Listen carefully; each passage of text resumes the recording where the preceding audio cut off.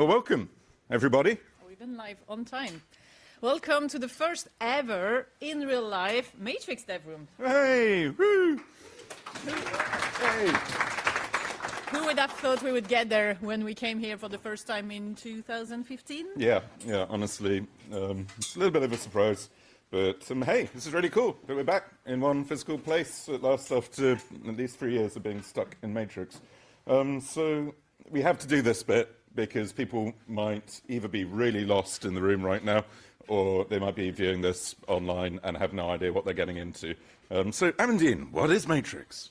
So as you can read, it's an open network for secure and decentralized real-time communications. So a lot of you probably know it for chat and voice over IP, but we can do many things on Matrix, as we will see today. Of course, the chat, the voice over IP, IoT, and then VR, 3D worlds, etc. And we should probably introduce ourselves. I'm Matthew. I'm the sort of technical project lead and co-founder. And Amandine, I'm a Matrix co-founder. Well, basically the responsible person who tries to keep everything on track and let me play with computers. So our mission, slightly changing it this year actually, because I think we're kind of converging on Matrix, trying to be the real-time communication layer of the open web. It was kind of the idea all along, and it sounded a bit over the top to put it in writing when we began, but the reality is increasingly that's where things are moving towards. You could say that, I know, ActivityPub is more of a sort of real-time microblogging or information sharing layer, RSS on steroids, whereas with Matrix, we're really trying to go as low latency, as we'll be talking about in a few minutes, and sort of real-time instant messaging, VoIP, whatever, on top. So the way it works, we said decentralized, we didn't lie. A bunch of servers who can talk to one another, a bunch of clients attached to the servers in green on the graph. But the key thing with Matrix, it's called Matrix for a reason. It's because it's matrixing all the different networks out there. When we created it, we didn't think everyone would jump on it like this. We thought that the interesting and intelligent thing to do is probably to connect all the existing things so everyone could benefit from it. Yeah.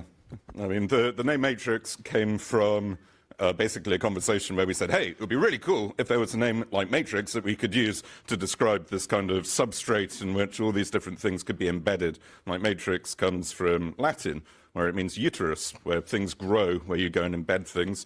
And it's where the word mother and matron comes from, and maternal. And we thought that would be a pretty cool thing to kind of describe the idea of linking it all together. But no, we obviously couldn't call it Matrix because of the film.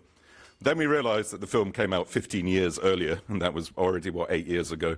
And so thought, Almost well, 9. Is it really? And thought, hey, we'll use it anyway. And we did. And also, Matrix.org used to be a really nasty website, and so it was available. What are the stats looking like? Basically, there has been 87 million users registered on the whole Matrix network until today. So it's growing quite nicely. The thing is, these are only users we can see and know of. So a whole bunch of them are probably just hiding into big closed network which are not connected and never talk to us. Yeah, so I mean, just for full transparency on this graph, which we show a lot, and it's obvious, I mean, the important thing is the shape of the graph, rather than necessarily the absolute numbers, because this is actually based on the phone home stats that Synapse has in it. So there aren't any dendrites or constructs or conduits flying around in here. Also, it is literally total MX IDs that server has ever seen. So it is including bridged users, it's including guests, etc. And the way to think of it is that literally half of these are actually bridged, and then about another half of them are guest. So if you wanted the non-guest actually registered, fully signed up users, it's possibly reducing it by a quarter. But we prefer the bigger number. Sometime it's going to be larger than the number of humans on the planet, and then it's going to start looking a little bit awkward. But it still means it's people you can talk to on Matrix if they're connected. But so yeah, they're actual users. I, for one, will be reaching out to guest 4445442 on matrix.org from September 2013. The other small stat on the corner is across at least 100,000 deployments, again, that we know of, and it ranges from Raspberry Pis, which I sure many of you have in the room, all the way up to matrix.org, and it's like 13, 14 million users, and in the middle, servers for enterprises, governments, and anyone, basically, all sorts of size.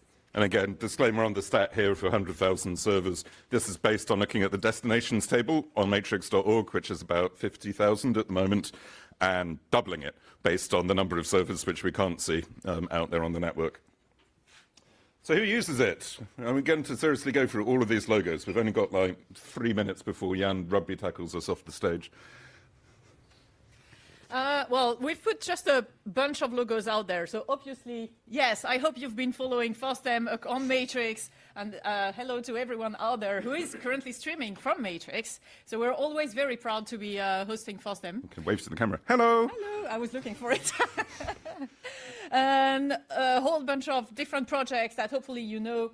A whole bunch of cluster of governments out there who made the right choice and went for data sovereignty.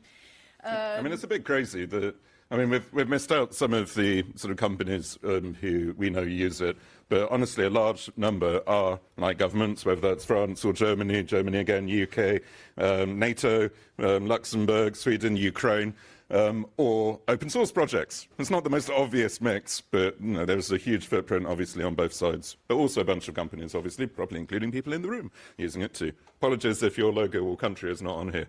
And if it isn't on here because you don't use Matrix, stop using Teams and get on board. In terms of vital stats, where to start? Cauldron.io. Yes. If people don't know Cauldron.io, it's really good. You'd basically just give it a GitHub or a GitLab repository, organization, and it goes and spiders the whole thing, puts it in Elasticsearch, and gives you the Elasticsearch kind of credentials to go in and do whatever you want with the stats.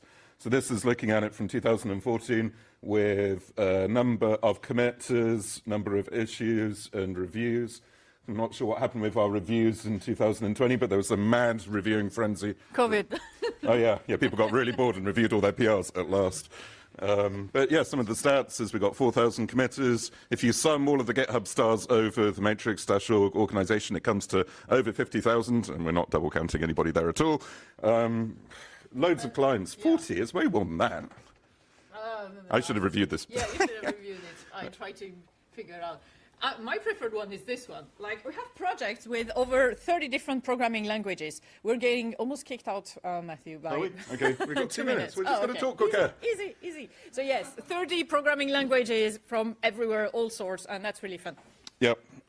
So today's menu, lots of talks. We're not going to go through them because we have a QR code. Plus, you already know because you're probably sitting here or you're looking at it on the internet. We've got a URL that nobody will be able to see, but it's the same as the one on the blackboard there.